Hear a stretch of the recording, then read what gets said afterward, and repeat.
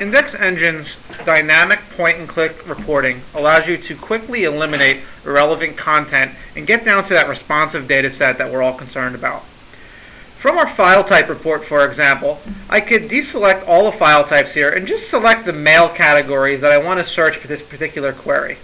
So I'm searching the Exchange, PST, Lotus Notes, and some MSGs here. I can then go over to my search icon. It's going to filter out those irrelevant file types that I'm not concerned about and only search on the file types I selected.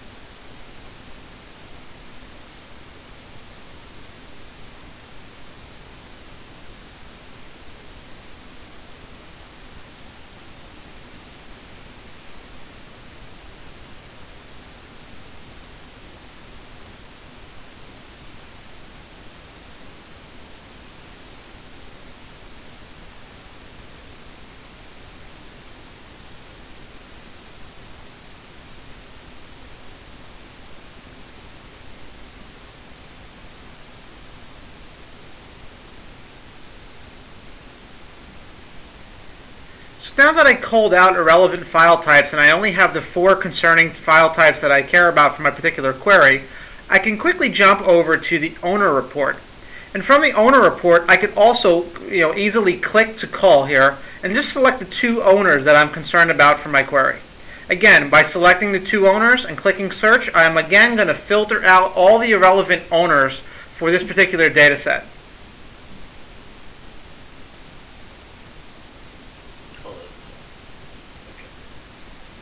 Now that I have the 2 owners that my query is concerning here, I could again quickly switch over to another report. This time, let's say we want to go to the sender domains report.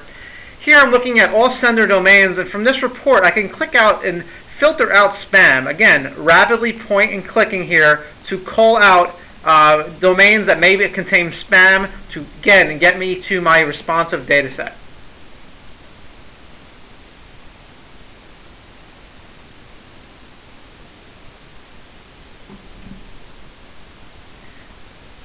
Now that those spam domains are filtered out, I can now go over to my results tab here. Now I have the relevant information I really care about after filtering out file types, filtering out owners, and filtering out irrelevant spam domains.